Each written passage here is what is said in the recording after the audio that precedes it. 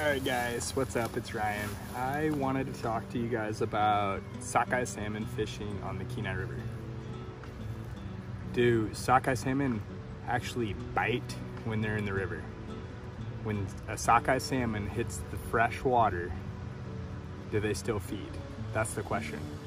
You know, are they not feeding? So is there even any way you can get them to bite? So controversial. Nobody really wants to speak about it a whole lot, it seems.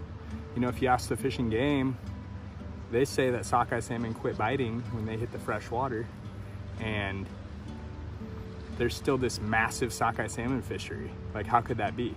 Like, what's sport fishing if the fish doesn't bite? You're probably snagging. Well, how do they define snagging? So subjective. The idea is to hook the fish in the mouth.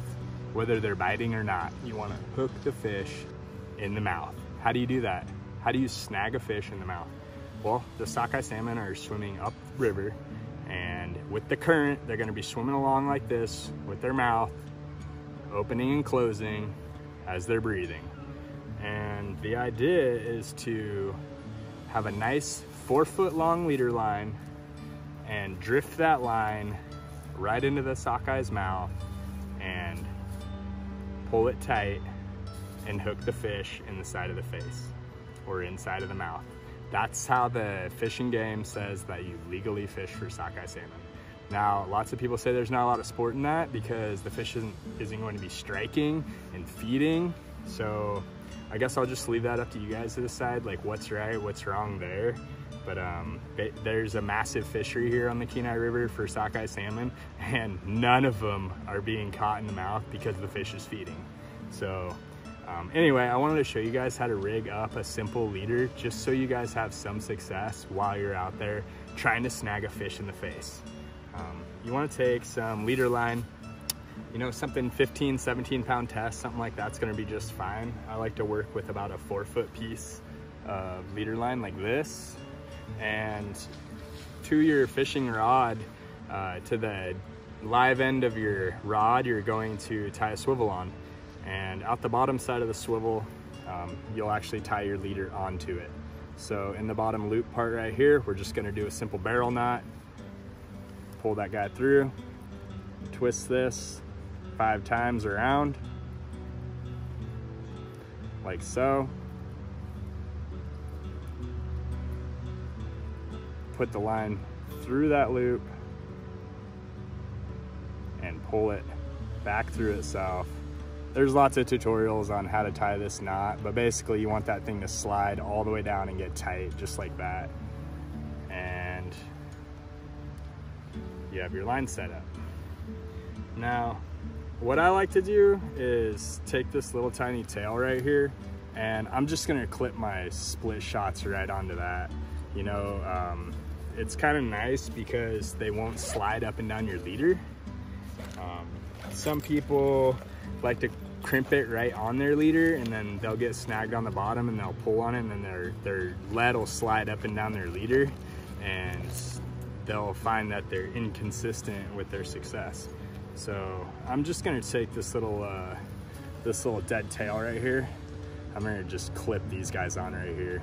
And if they slide off, they slide off. At least I know that my line isn't gonna be compromised because of these being crimped directly onto the live line. So we'll just go ahead and put these on like this. All right, so now we have a couple of split shots hooked onto that swivel just like so. And then we're gonna run down to the end of our leader line. This is where your hook's gonna go, and you're gonna fish with like a number 3, 4, 5, you know, it just depends on what style J hook you want to use. Anything like this will work just fine. You just need to remember, if you're using a bare hook, you need to be using a bead or a piece of yarn. Today I'm going to be showing you how to use a piece of yarn, and it does help. Sometimes the yarn will get stuck in the fish's teeth, or it'll increase your chances of success because the yarn is actually going to sink at a different rate than, like, say a bead would, or you know, if you were to hook your yarn onto the end of this hook right here and have it drifting in the water, it's gonna make this hook do funny things. So let me show you how to actually fasten a piece of yarn to a hook. What we need to do is tie an egg loop onto this hook with our leader line. We'll go down through the top, pull out just enough line to complete the knot. We fold it back on itself like so, and then we wrap it down the shank of the hook like this.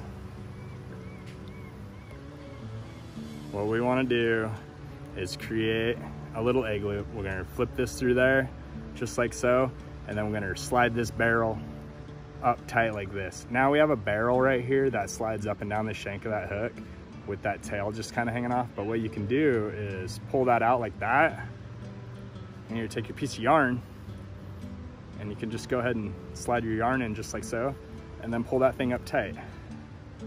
Now, when that gets wet, it's gonna ride right down the back of your hook like that, and you're gonna be successful with the way that floats through the water.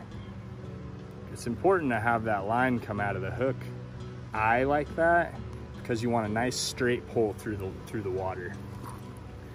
So that right there is gonna be our basic setup. You have your swivel, a couple of weights. You can use any kind you want. I choose to use split shots on the dead end right there, and then all the way up to your hook like so. This is the key part of using a setup like this when you're flipping for reds. The idea is to create a trap in between your weight and your hook. That trap is this leader line. Now, ideally, the weight and the hook are gonna fall in the water at the same exact rate. You want your weights to fall with your hook straight, so that line is running parallel to the surface of the water and the surface of the actual bottom of the riverbed. So the line is dropping straight like this. What that does is it creates a much larger area for the salmon to actually swim into that leader line. And then once that line's falling through the water like that, that salmon that's swimming by breathing like this, it's gonna get that line stuck in its mouth, and you're gonna feel that. And as the fish is swimming upriver, it's gonna pull that line right into its mouth just like that. And that's how you're gonna successfully, consistently catch sockeye salmon. There's so many ways to do this, but if you guys rig up this way, give it a try flipping this out there, and I'll show you how to do that method too, the actual flip itself. But the rig up is important because you guys want to make sure that every single time your leader hits the water, it's falling in the water the exact same way. This is going to increase consistency, and it's all about having your hook in the water in order to catch a fish. So any fisherman knows that, but I'll show you guys how to use this here in just a minute.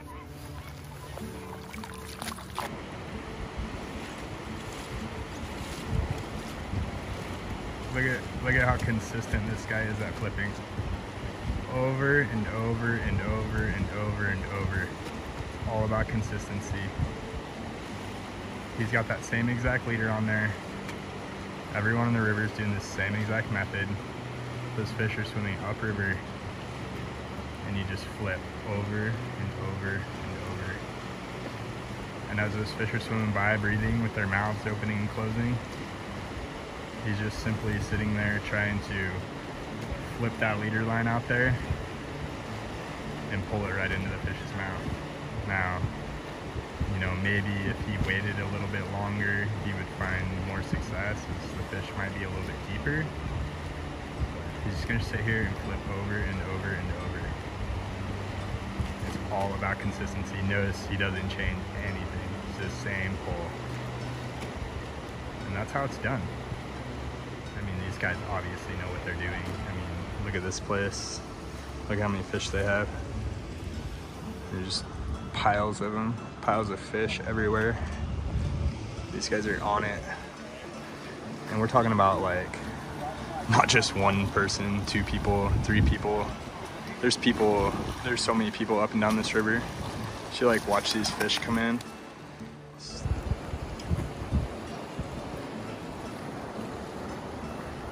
this. There.